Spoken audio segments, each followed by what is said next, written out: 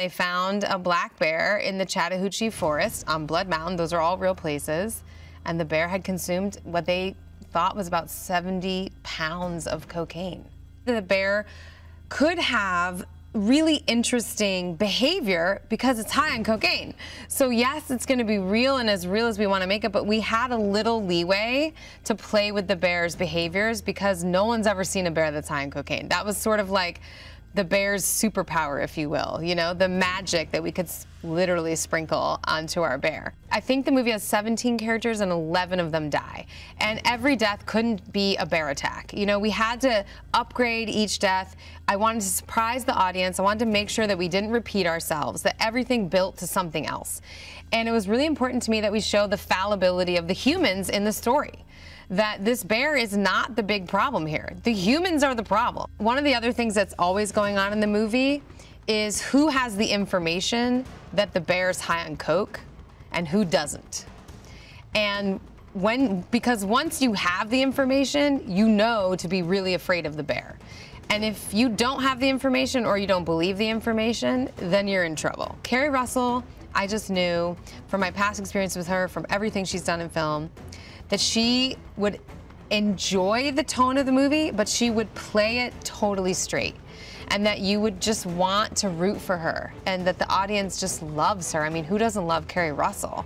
All the way back from Felicity, you know? And that she also was gonna had the strength physically to do all the physical things in the movie and really be like an action heroine, which is something I love seeing her do, and she gets to sort of play with just enough in this movie. Ray Liotta is one of the best actors I've ever worked with. I'd worked with him on a small movie, The Details, many years ago. He came to set, he blew my mind. I mean, he's one of the all-time greats. I felt like it was a huge get to get Ray to come do the movie. I felt so lucky he remembered working with me.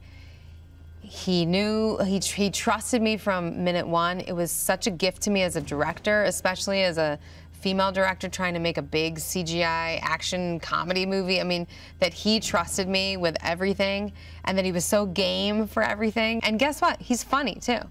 We all saw the same thing in the script. And you have to remember, this is not a script that everybody like reads and is like, that's a sure thing. You know? It's pretty intensely specific what this movie is.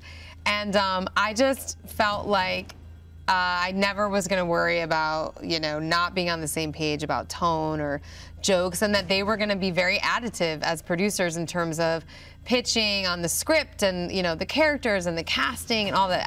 I think they have impeccable taste. I'm an absolutely ginormous fan of theirs. I loved working with them, and I knew that this would be a positive experience because of all that, and it was. You know, they were nothing but super supportive the entire time. I just feel so lucky to have had them in my corner. I hope that audiences feel the movie lives up to the title.